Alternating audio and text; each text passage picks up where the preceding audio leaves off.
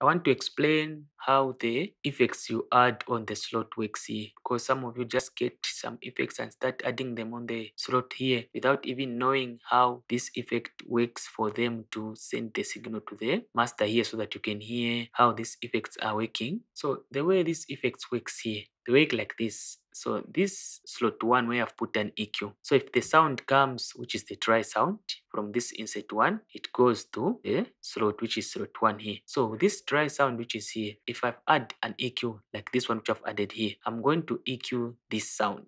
So if I've EQ this sound, the sound which will be going to the master for you to hear it, it will be the one which you have EQ'd here, which you have added an EQ.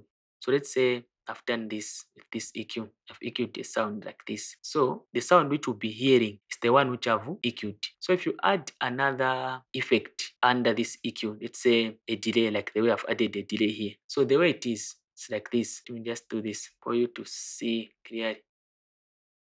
The way it is with the delay, if I've added a delay under an EQ or any effect on top here, this sound which is coming from, or this signal which is coming from this EQ, which have been affected with this EQ, after it has passed through the EQ, it will go to the delay. So the delay, what it will be delaying is the sound which is coming from the EQ after it has passed through the EQ. Then the delay, the sound which is being delayed, it will go to the reverb, which is this one here. So from the reverb here, it will go to the flute chorus. So the last effect which I've added here, say multiband compressor, is the one which will be sending now the signal to the master so that you'll be able to hear it. So after it has gone through the EQ, goes to the delay, reverb, and other effects which I've added, then it passes through the last effect, which is the multiband compressor, or any effect which you can add here on the slots here. Then from that last effect, then it goes to the master so that you'll be able to hear it. So that's the way this effects works here.